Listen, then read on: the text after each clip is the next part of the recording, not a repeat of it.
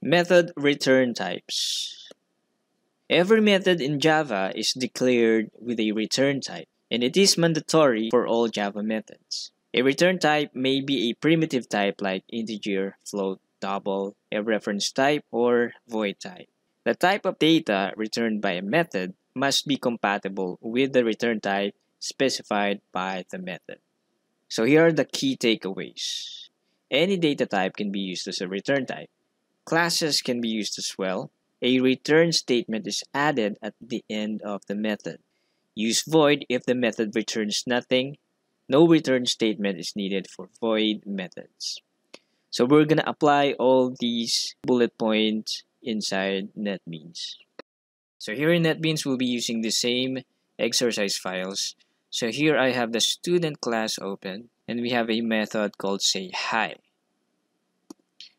So according to our bullet points, if we are not returning any specific data type, then we use the void return type. That's why we have the keyword void in our method definition for say hi. If I remove this keyword, then we're gonna get an error.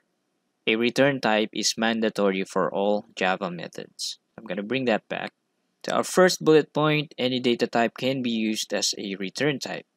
So let's say we are returning an integer, we can use int, but as you can see, it's gonna give us an error right at the bottom of the method. This is because a return statement is needed at the end of the method. And this return statement will return a data of integer type. So before the closing brace, I'm gonna add our return statement. Keyword return, and then a value that should be an integer. We can say 0 and then semicolon. So this can be any integer value. If we put a float value, then we're gonna get an error.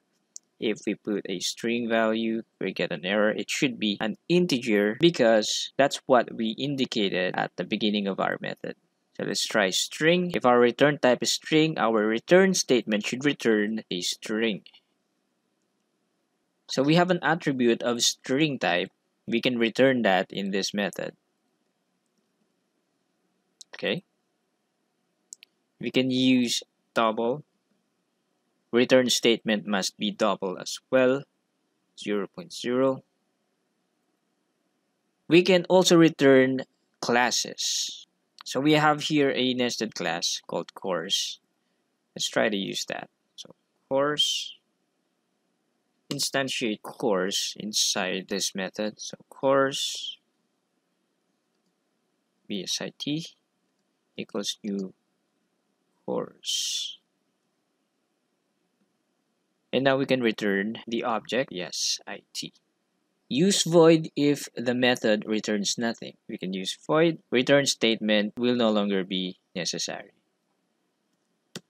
So let's create a method from scratch. I'm gonna give it a return type of int. I'm just gonna give this a generic method name, my method.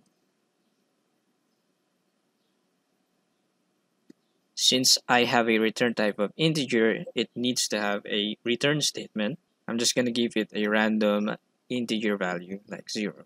So now if I go to the main class and try to use that method, so I'm going to say student bentong equals new student. Let's try to use the my method.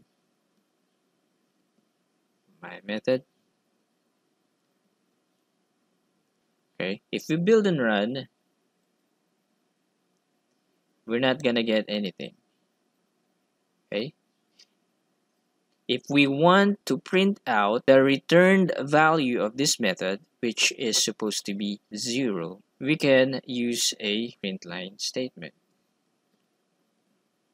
Print